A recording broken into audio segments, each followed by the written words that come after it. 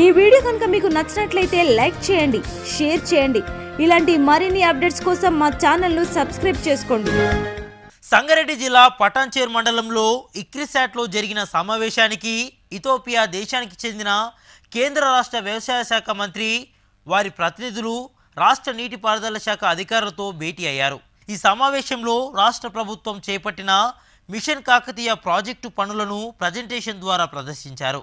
Machine Kakatiya project బేషాన్ని వారు కొనియాడారు.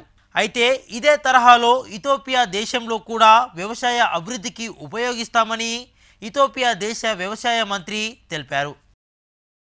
ముఖ్యంగా ఏంటంటే మన కండిషన్స్, తెలంగాణలో ఉండే కండిషన్స్, ఇథియోపియాలో ఉండే కండిషన్స్ చాలా సిమిలర్గా ఉంటాయి. రెండు ప్లేసెస్లో కూడా సెమీ ఎరిడ్ క్లైమేట్ ఉంటుంది. మన దగ్గర ఉన్నట్టే డ్రై ల్యాండ్స్ ఎక్కువ ఉంటాయి. వర్షపాతం కూడా లిమిటెడ్గానే ఉంటుంది. అది కూడా కొంత పీరియడ్లోనే వస్తుంది. సో మనకి ఎలాగైతే రెయిన్ ఫెడ్ అగ్రికల్చర్ ఇంపార్టెంటో, ఇథియోపియా వాళ్ళకు కూడా రెయిన్ ఫెడ్ అగ్రికల్చర్ చాలా ఇంపార్టెంట్. ఎస్పెషల్లీ మనం గ్రో చేసే మిల్లెట్స్ ఇలాంటివి వాళ్ళు కూడా గ్రో చేస్తారు. ఫుడ్ సెక్యూరిటీ కోసం అది చాలా ఎక్కువ ఉంటుంది. అయితే యాడెడ్గా మనం తెలంగాణ స్టేట్ మిషన్ కాకతీయ కింద అన్ని ట్యాంక్స్ రీహాబిలిటేట్ చేస్తున్నాం కాబట్టి ఇది టర్నింగ్ పాయింట్ మనకు తెలంగాణలో. ఏంటంటే ఈ డ్రై ల్యాండ్ అగ్రికల్చర్ నుంచి ఇరిగేటెడ్ అగ్రికల్చర్కి మార్చబోతున్నాం.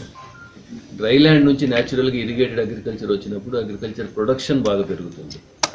అగ్రికల్చర్ ప్రొడక్షన్ పెరగడానికి ఉండే 3 రీజన్స్లో ఒకటి యంత్రీకరణ, రెండోది టెక్నాలజీ యూజ్ చేయడం, మరియు హై ఈల్డింగ్ వెరైటీస్తో పాటుగా ఇరిగేషన్ అనేది మోస్ట్ ఇంపార్టెంట్.